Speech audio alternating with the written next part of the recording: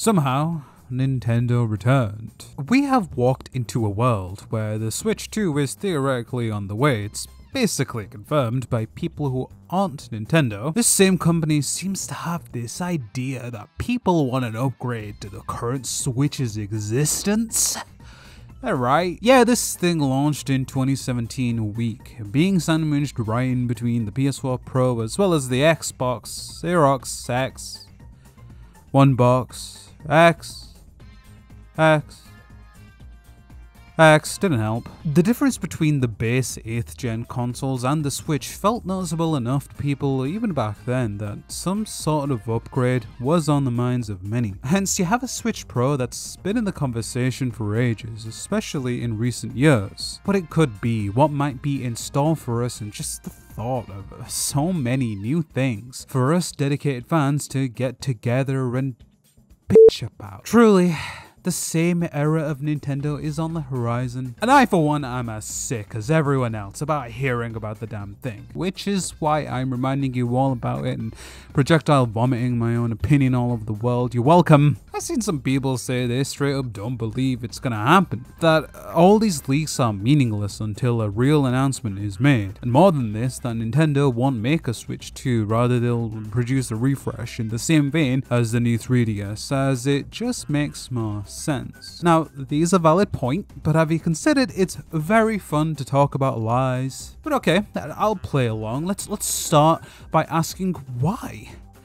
Why would Nintendo abandon their 140 million install base? Sure, an insane install base still exists on the Switch, and starting fresh on a new system means having to build all that back up again. Sure, the fact that Wonder, Pikmin 4 and Tears of the Kingdom sold as well as they did shows that the user base is insanely active and more than willing to buy games for their outdated hardware. Sure, that massive install base is also the same reason God of War Ragnarok and Halo Infinite released on PS4 and Xbox One, respectively. These games don't need to be locked to one platform. Graphics be damned. Sure, I wish I felt happy and optimistic about my current life situation.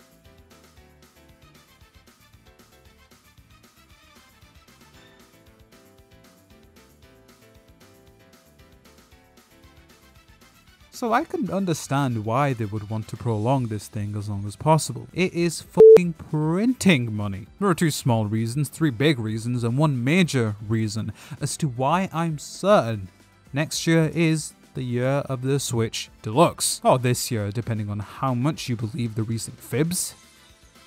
I believe the recent fibs. Let's start with A. It's old enough to be an iPad kid, man. 7 whole years of the Switch, the longest Nintendo generation since the 3DS. At this point, the hardware is rusty, even for first-party releases. Squeezing the best out of what their hardware can do is what makes Nintendo Nintendo. Time and time again, limitations have proven to spur creativity as it forces developers to think outside of the box. The box would explode if it ran Breath of the Wild at 60 FPS. The fact that we've even gotten games like Astral Chain, Mario Odyssey, or Popeye is very impressive. But that's one side of the story. Generally, if the name of a game's publisher doesn't rhyme with Nintendo, it probably won't utilize the console's full potential. And as such, we've ended up with very few third-party ports over the years, and most of the ports we do get feel like targeted harassment. From these factors, I just get the impression that third-party sales must have suffered from the reputation they gained over time of being on the Switch. There is no source, I'm just incredibly good at reading the room. Don't get me wrong, we've gotten some good ports, some amazing ports, but there have been times when I pop a game in on my Switch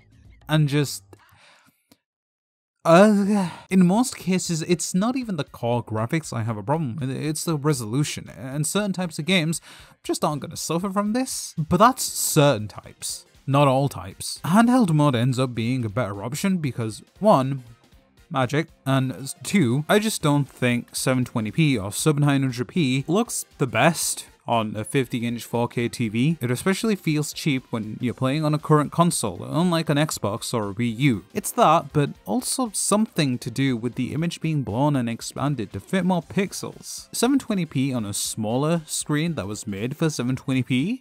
Great, games just genuinely look clearer, they look more refined. I have no issue with 1080p, 1080p looks great in pretty much all instances to me, but you've got to remember, Most Switch games don't even get a full 1080. Dynamic resolution can take that down a peg. Maybe it's my TV settings, but I don't know, man.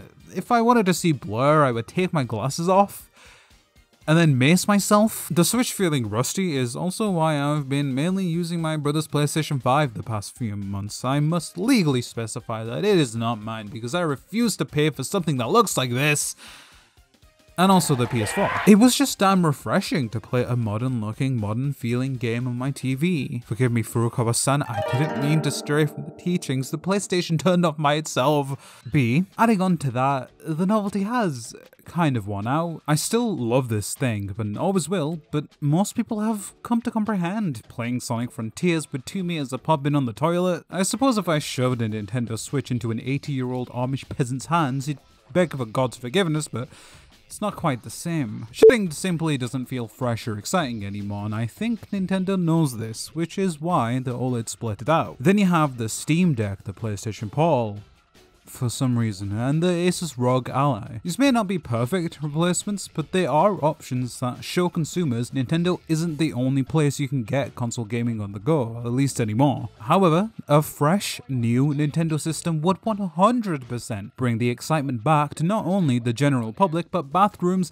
everywhere, even with competition diluting the wars. Like a poop. As someone who recently obtained an RDX 4060, actually, I have no point here, I just wanted to show it off. Look how cute he is. D, Nintendo has a limited amount of flesh. They can't keep making blockbusters from scratch for this thing. I guarantee you, Mario Wonder and Pikmin 4 only exist because they started being made in the damn Obama administration. Fuck you, I don't need a sauce. The creatures of Nintendo's premier development studios have got to be at least a little bored making big budget games for roughly the same level of hardware for over 10 years. So do you really think they're sitting there and brainstorming a whole gallery of games for release in 2025 and 2026 for this thing? Do you? Because now that I just said it, I'm starting to doubt myself. Even so, when I looked at Nintendo's release calendar for the first half of the year, I couldn't help but see this as a sign of the end. These aren't bad games, I would know, I haven't played them, but you must admit this lineup does feel fillery. It's fillery. A remake, a remaster, a remake, a remake, a re-entering into the fabulous, triumphant world of Princess Peach's solo adventures, the first one in over a decade.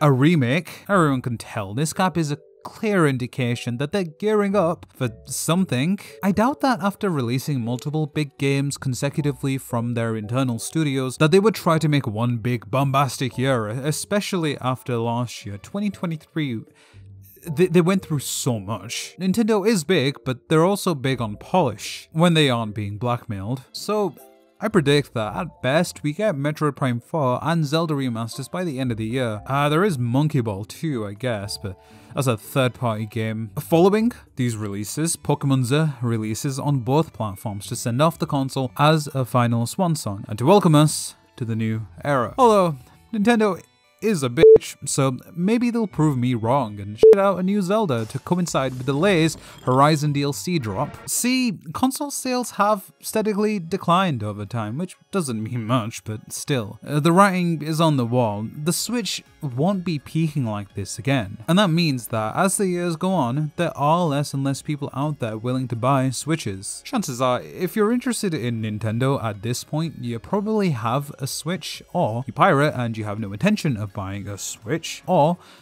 you're a child with no money. I relate to this. The install base can only grow so much. Then there's F. I want a new one. I want a new one. And that's all the reasons. But do you know what they'll call the successor? That's what I thought. You stupid little. There's been a lot of names thrown around over the years, and I've gotten comfortable saying Switch 2, but this is Nintendo. Sure, they aren't evil, but they do like to be unconventional with their naming schemes. The Game Boy became Game Boy Advance, the DS became 3DS, and the Wii accused me of something. I love how Nintendo names things, so I hope they don't go the PlayStation route of being as boring as is humanly possible. Anyway, for the past couple of years, I've been racking my brain trying to think of what possible title Nintendo could go along with here, and finally, I think I figured it out.